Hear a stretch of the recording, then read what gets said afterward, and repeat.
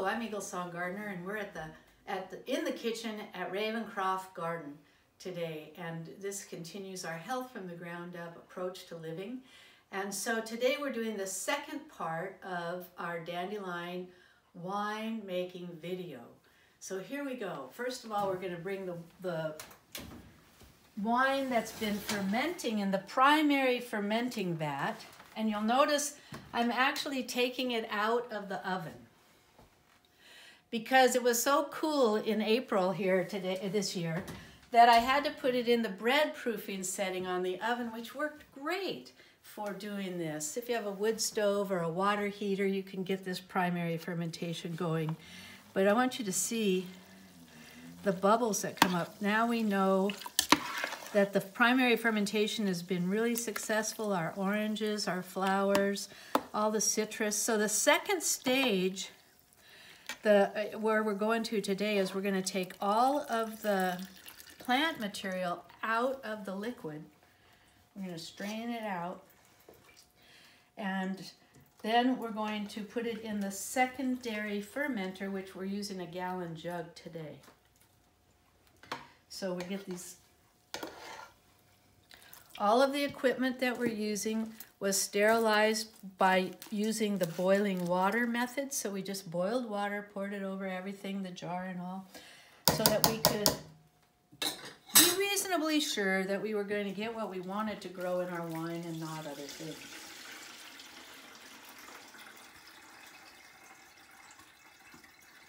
All that dandelion, Oregon grape, pulmonaria, the lungwort is in here, oranges, lemons. We had really successful. Right at the bottom, you're going to see, over here where the light is, you're going to see the cloudy formation, and that's the yeast that's been growing over this 3 days. We've been fermenting for 3 days in the oven. All right, so this is going to be squeezed out.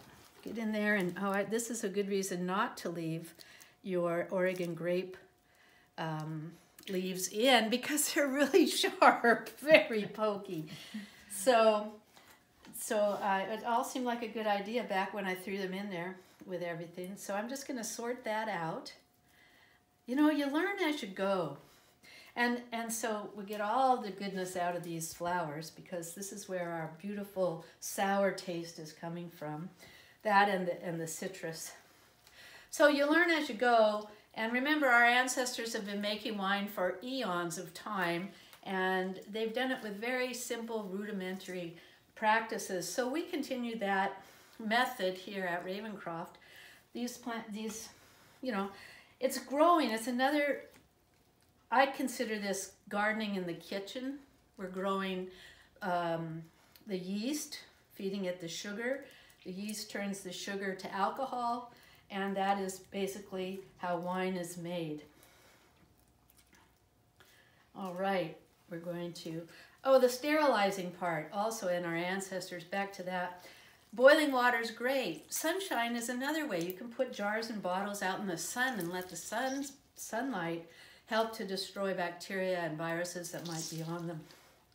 The other way is using antiseptic herbs like sage. Boil up a good strong sage tea and use that to wash your jars in. So there's a lot of different ways that we can come to this. And knowing that we have choices is probably one of the best parts of life. And so here we have it. All of the plant matter is now out of the wine liquid. And we started with 3 quarts of water. We want 1 gallon when we're done. So we're going to take this liquid, and it still has live yeast in it. We're going to put it in the jug.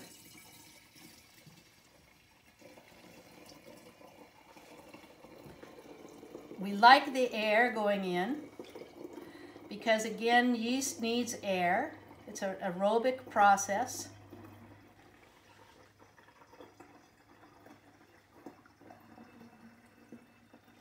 And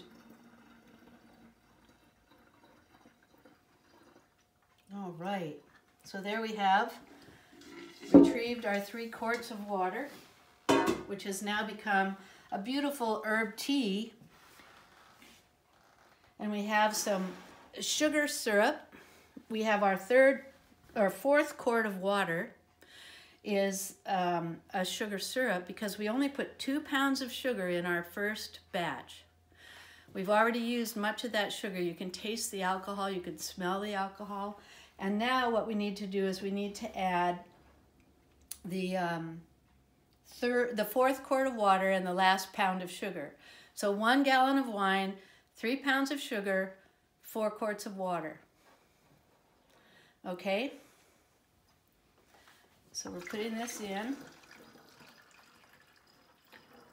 Now what we're doing is we're actually giving the yeast food so it can continue on transforming the sugar into alcohol. And the dandelion wine is now in the secondary fermentation vessel. Can you tell me how you made that simple syrup? The simple syrup was made by putting a pound, it's actually not a true simple syrup, it's a pound of sugar in a pint of water would be a true simple sugar. But we're following our recipe where we want 3 pounds of sugar, 1 gallon of water, and we needed 1 more quart, so it's 1 pound of sugar, which is roughly 2 cups of sugar. And this is organic sugar, so that's why it was a little brown, the color. So we have now got the total recipe is made for the dandelion wine. All right, so the last thing that we do today as we set the secondary fermentation to work is we put in an airlock. Actually, the airlock, let me take it apart and show you. It's a simple technology that allows the wine to continue to breathe. So I need to put water in this part of the vessel. There's a nice line that tells how much water is necessary. We put this back in, see the little holes here in this cap? It goes in to the, I'm having a moment. What is this called? Airlock. This is called an airlock. I love it. Even nature asks me to slow down sometimes. So here we go. The airlock is in place. The cap goes on.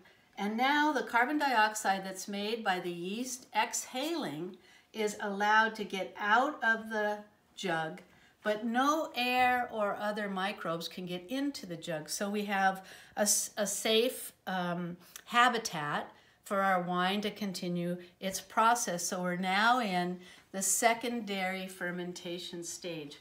I hope you're enjoying these videos, and you can actually subscribe right below this video and enjoy more time in the garden, time in the kitchen, and time in the apothecary here at Ravencroft Garden, where health comes from the ground up.